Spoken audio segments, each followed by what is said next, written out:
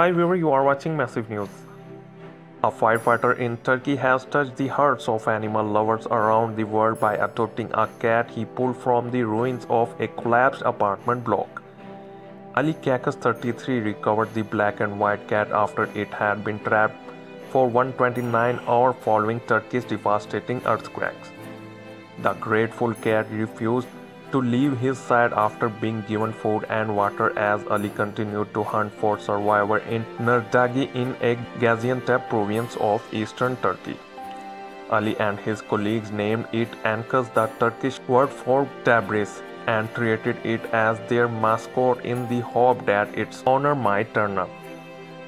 Social media users from as far away as the UK, the USA, Chile and Argentina today praised Ali for taking in Ankas as the official death toll from the earthquake and its aftershock in Turkey and Syria went over 46,000.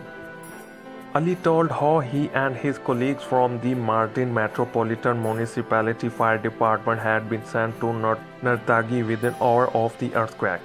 They also rescued 3 budgies in their cages and Ankas as well as another cat in separate rescues. So thanks for watching the video.